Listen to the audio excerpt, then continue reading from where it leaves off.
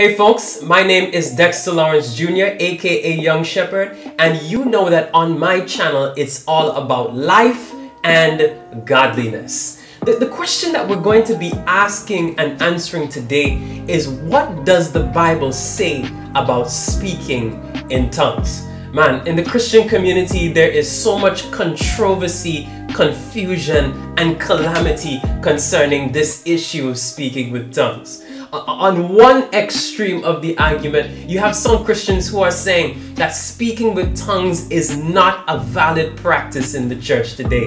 And if there's any tongue speaking going on, it must either be mere gibberish or simply demonic. On the other side of the spectrum, some Christians believe, or some people believe, that if you don't speak with tongues, that you're not spiritual and you may not even be saved in the first place. You may not even be a Christian. And somewhere in the middle of those two extremes, you have some Christian groups that are more open to speaking in tongues as a valid practice today, and some Christian groups who are more closed off and are really avoiding the topic altogether. What we're going to be asking and answering is not what each Christian group is saying. What we're going to be asking and answering is, what does the Bible say about speaking in tongues?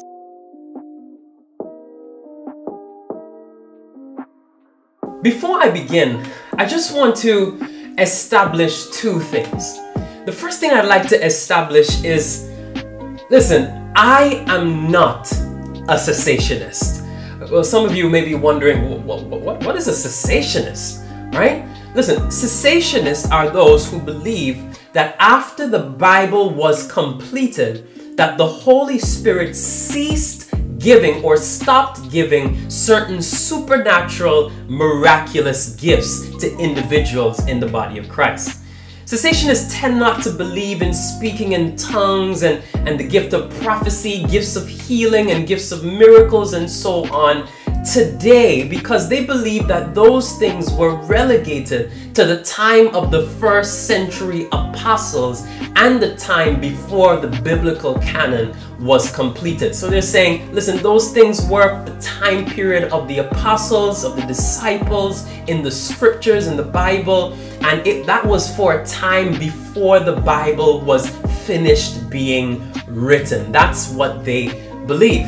I am not of that same opinion or persuasion, because I do not see sufficient biblical evidence to substantiate that claim. I see nowhere in the Bible that suggests or even seems to suggest that after the completion of the Bible that certain gifts will cease. Instead, I am a continuationist. I believe that gifts such as tongues and prophecy and healings, that these gifts continue to be given to the church today. Maybe in another video we will discuss the different arguments between continuationism and cessationism, and I can tell you why I land in the continuationist camp. The second thing that I'd like to say to us today is that our background and our experiences as it relates to this particular subject matter really does affect how we feel about it. How you feel about speaking in tongues, whether you believe it's for today or not for today, whether you're kind of uncomfortable with it, or whether you're very, very engaged and open with it. A lot of that, maybe not all of that, but a lot of that is dependent on your background and your experiences. You see, if you grew up in a church context where they taught you that tongues and prophecy and those types of things are not for today, even if someone presents to you biblical evidence to the contrary, they're showing you in scripture that these things, here's what the Bible says about prophecy, here's what the Bible says about tongues, it will still be very difficult for you to accept that what they're saying is true, believe it or not. And on the other side of the argument, if you grew up in an environment that emphasized speaking in tongues so much that they even tried to pressure you, and you felt like you had to speak in tongues just to show people that you're serious about the things of God and to show people that you're really a Christian, that also may have left a bad taste in your mouth on the subject matter. So here's what I want to ask each and every one of us as we listen today. I want us to come with an open mind. let us have this determination to say, whatever scripture says about this matter, that is what I will stand on. If the scripture says something that agrees with what my church has taught me, then I'll stand on scripture. But if scripture says something that disagrees with what my church has taught me, I will still stand on scripture. And so let's run to scripture to see what biblical points we can capture from the word of God about the matter of speaking in tongues. I want to also say that our treatment of speaking in tongues today is in no way or form an exhaustive treatment of this particular topic. There has been much written, there has been much published about speaking in tongues, and so we're just going to be touching on a few nuggets in our video today. Point number one, the Bible says that speaking in tongues is a gift or an ability given by the Holy Spirit. Allow me to read from you from 1 Corinthians 12 verses 7 to verse 11. Here we see the Apostle Paul discussing the way that the Holy Spirit gives different gifts to different persons in the body of Christ for the benefit of everyone. It says, to each is given the manifestation of the Spirit for the common good. For to one is given through the Spirit the utterance of wisdom, and to another the utterance of knowledge according to the same Spirit.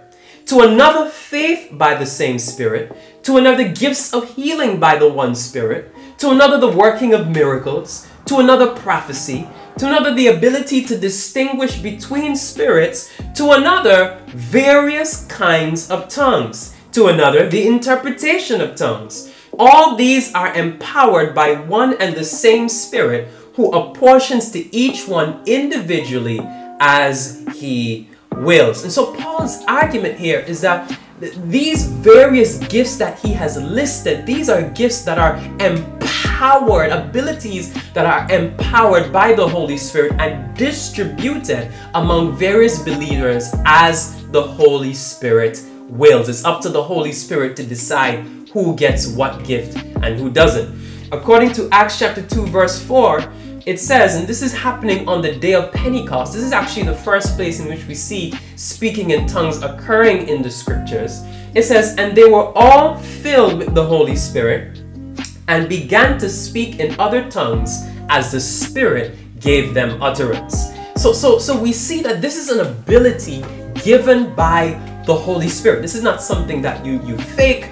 This is not something that anybody necessarily teaches you to do. This is not something that you try to do just to look spiritual. No, this is a Spirit-given ability, and the Spirit gives this ability to whom He wills to give it. Point number two, the Bible defines speaking in tongues as the ability to speak in other languages not previously known to the speaker. And so we're looking at the day of Pentecost, right? So what's happening here is that this is the first time the Holy Spirit comes to indwell and to empower the disciples of Jesus Christ after Jesus would have given them commands and would have commissioned them with the mission and the task that He had for them. Jesus told them, listen, you got to wait in Jerusalem for the Holy Spirit, right? And so the Holy Spirit comes in Acts chapter 2, and this is what happens. They begin to speak in languages that they did not previously know.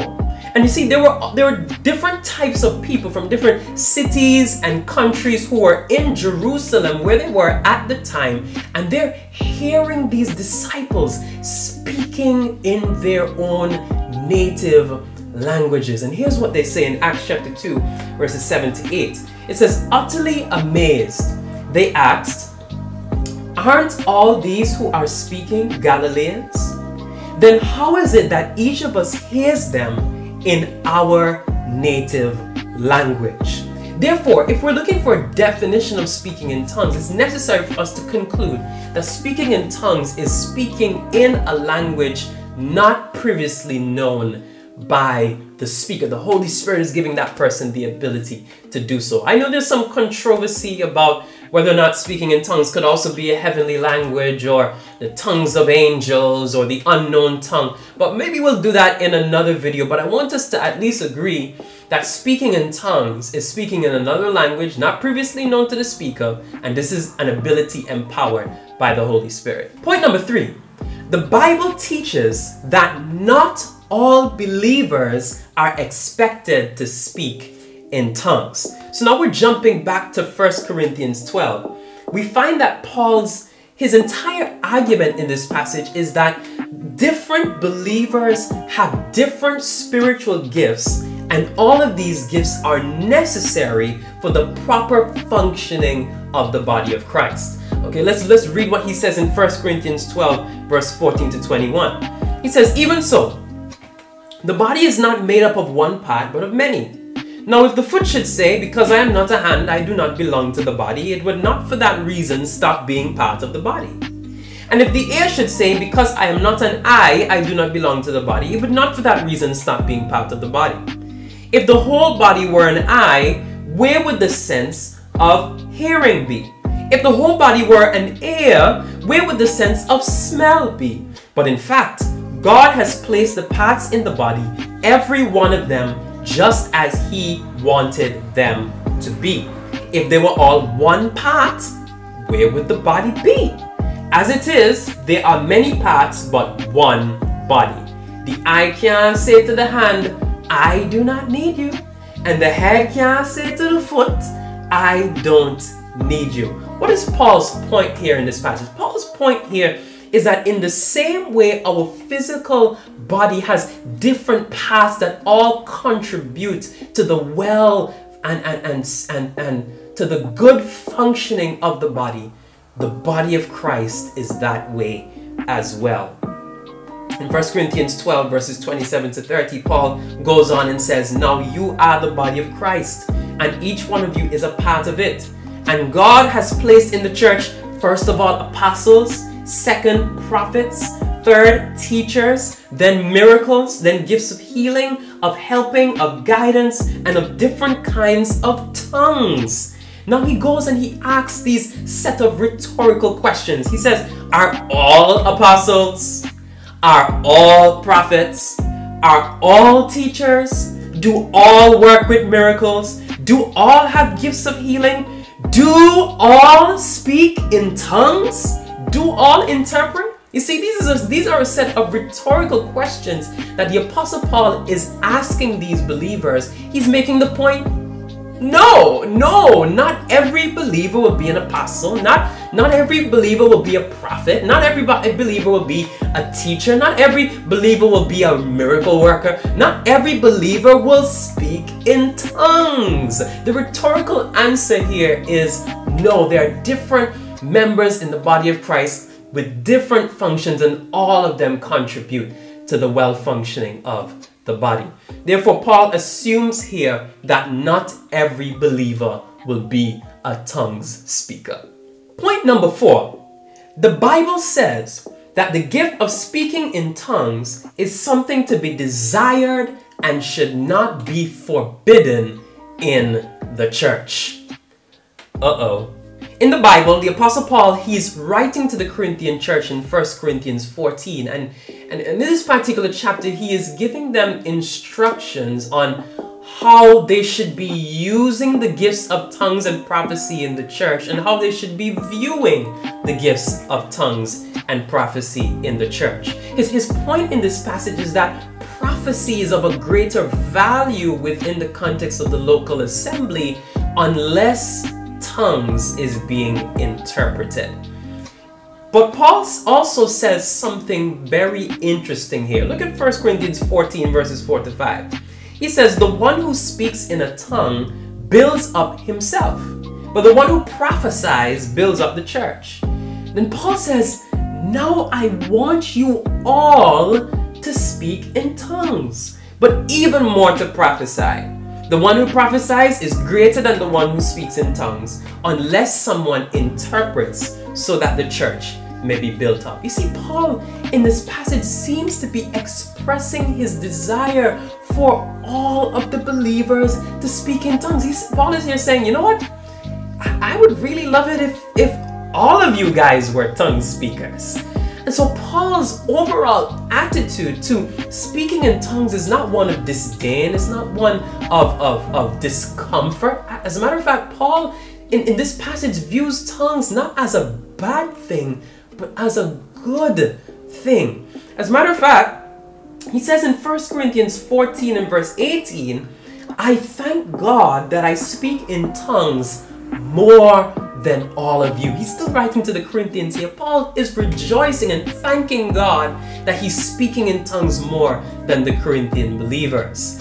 And this leads the Apostle Paul to therefore conclude in verse 39, saying, so my brothers, earnestly desire to prophesy and do not forbid speaking in tongues. At this point, this is where I would like to express some caution to those pastors out there, those brothers and sisters who are of the cessationist position. I respect your position, and I hope you are being as faithful to scripture as you are trying to be.